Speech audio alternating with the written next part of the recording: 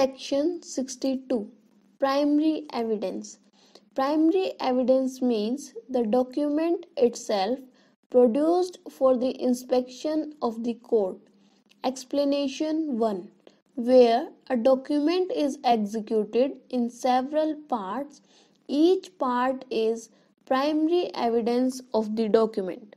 Where a document is executed in counterpart, each counterpart being executed by one or some of the parties only, each counterpart is primary evidence as against the parties executing it.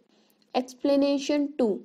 Where a number of documents are all made by one uniform process, as in the case of printing, lithography, or photography, each is primary evidence of the contents of the rest, but where they are all copies of a common original, they are not primary evidence of the contents of the original.